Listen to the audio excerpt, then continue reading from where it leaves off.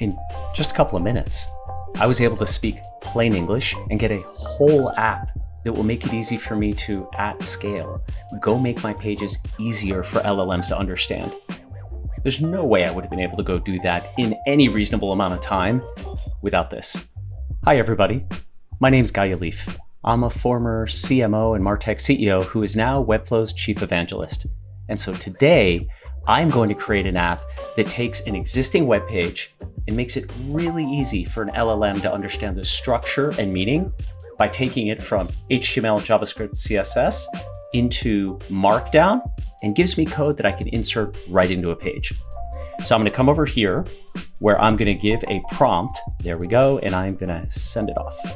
And now AppGen is looking through the prompt, and soon we're going to start seeing it putting together different components, which is so cool to see.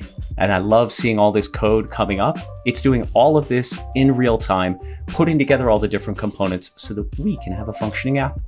So now I'm going to go test this out. This exists on this site. I didn't go get a custom domain. We just took our homepage. So now I'm going to copy this URL, which is a live URL on the web, and paste it in here.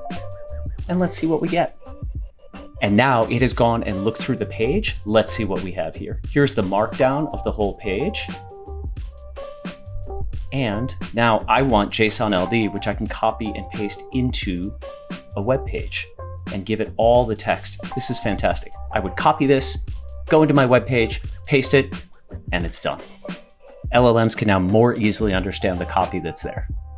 This is great. I scroll down to the bottom of the page. I get clear instructions on how to copy this JSON-LD directly into my site so LLMs can see my content, pull it through, and give me more traffic. And I like that in just a couple of minutes, I have something I can put into production. If I want to build more on top of it, now this is live. I can then go add additional things like, let me enter a bunch of URLs at once. Why don't you put this in schema metadata? Let's change how you crawl JavaScript as you do it. I can keep having ideas and keep building because of AppGen.